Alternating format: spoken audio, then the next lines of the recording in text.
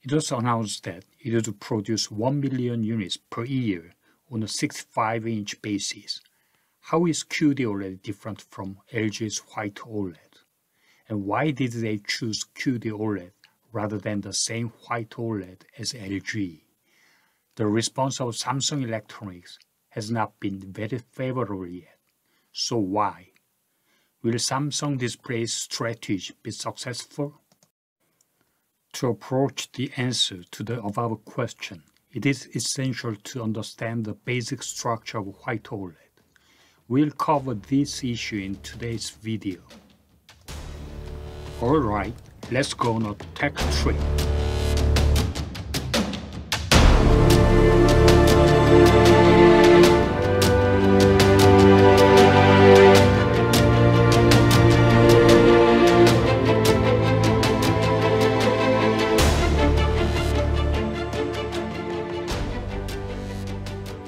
Both LCD and OLED TVs, which are currently mainstream, use glass as a substrate in common, regardless of size, resolution, or backlight. About 100 million red, green, blue pixels are formed on the panel, and they are individually driven to compose the screen. Driving each pixel means adjusting the brightness as well as turning the pixel on and off. For this operation, transistors and capacitors that act as a switch are installed in each subpixel. In the case of OLED, unlike LCD, since the brightness is adjusted by adjusting the amount of current, the structure of the circuit part is complicated, and the area occupied within the subpixel is relatively larger than that of the voltage-driven LCD. As a result, the area through which light can pass in one subpixel or pixel becomes relatively small. The ratio of the area where light is emitted to the pixel area is called the aperture ratio. After all, it can be said that the OLED has a low aperture ratio. The difference between a panel with a high aperture ratio and a panel with a low aperture ratio causes a difference in screen brightness as seen in animation. In order for a panel with a low aperture ratio to realize a screen with the same brightness level, the same number of electrons injected into a larger area must be injected into the small area of the light-emitting area. As a result, the light-emitting area is overused by the high current density. As a result, the panel life will be reduced. This again results in burn-in occurring quickly. Now let's take a closer look at the subpixel structure of white OLED, because understanding it gives a clue as to why Samsung is trying QD-OLED. To avoid complexity, I will explain with one green subpixel instead of 100 million subpixels. For both LCD and OLED, the first process of manufacturing a display panel is to form a circuit composed of transistors and capacitors that act as switches on a glass substrate.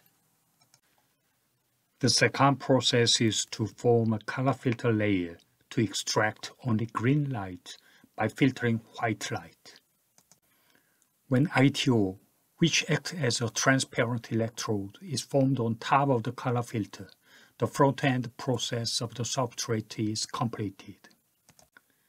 Next, organic materials composed of about 20 layers and the aluminum cathode that injects electrons are deposited.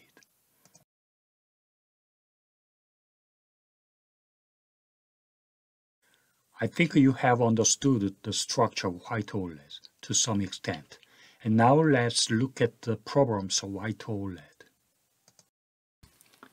As a company other than LG Display, it is patents that block the commercialization of white OLED.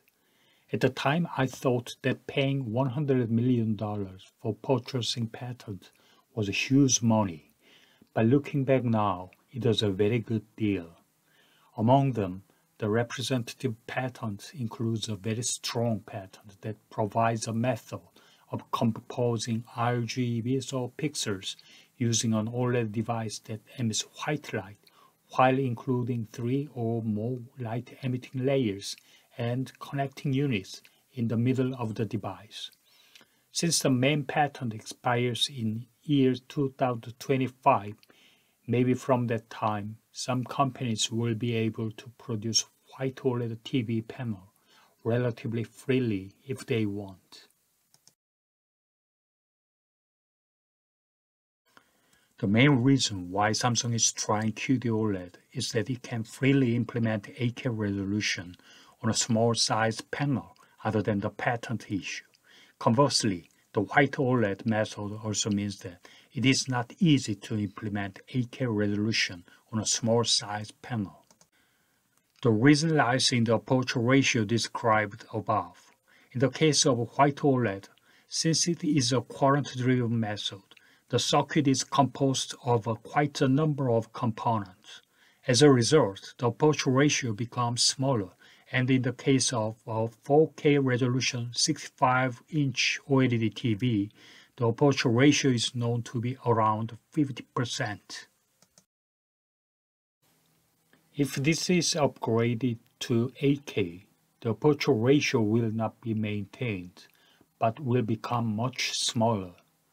The area occupied by the circuit does not decrease in proportion to the pixel size, but because there are areas that are occupied by default.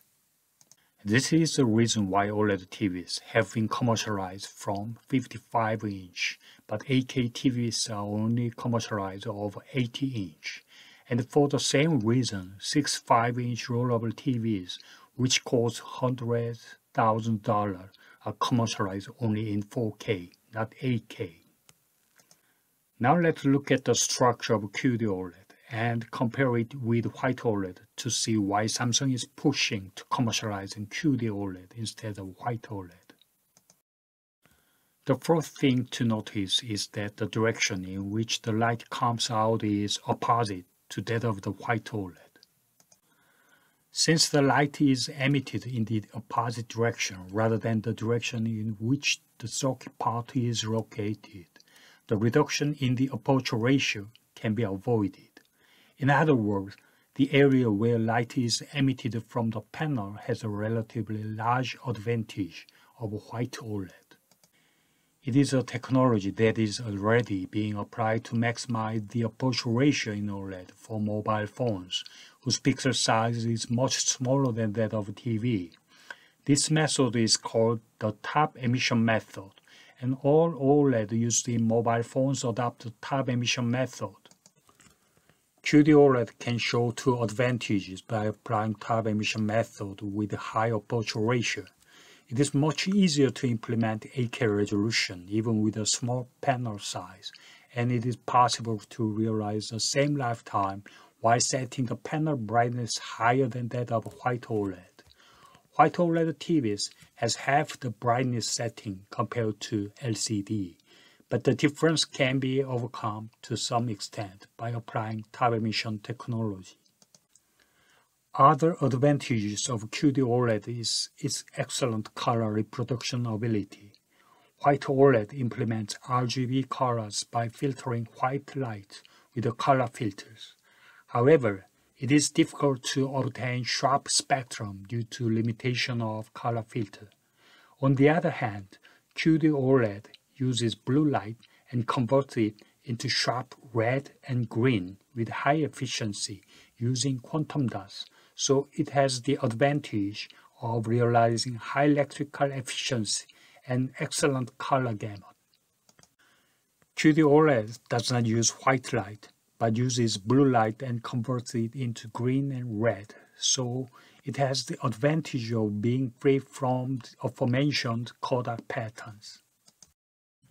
But there are not only good points. As seen from this structure, price increase is inevitable by adopting a top emission method that has a rather complicated structure and low yield compared to that of simple white OLED. White OLED itself has been cited as a disadvantage in terms of its high production price compared to existing LCDs. In a situation where it is clear that the price of QD-OLED will be more expensive than that of white OLED, how the market will accept the advent of QD-OLED is of great interest. This is probably Samsung's concern. QD-OLED TV will be released early next year, so let's keep an eye. I know you told your friend you're not okay, and tell me what's wrong and why you never said you felt that way. And guess you're trying to stay strong and fake a smile until I look away. But I've known you too long, it hurts to watch your blue eyes fade to gray as you fade away, as you fade away.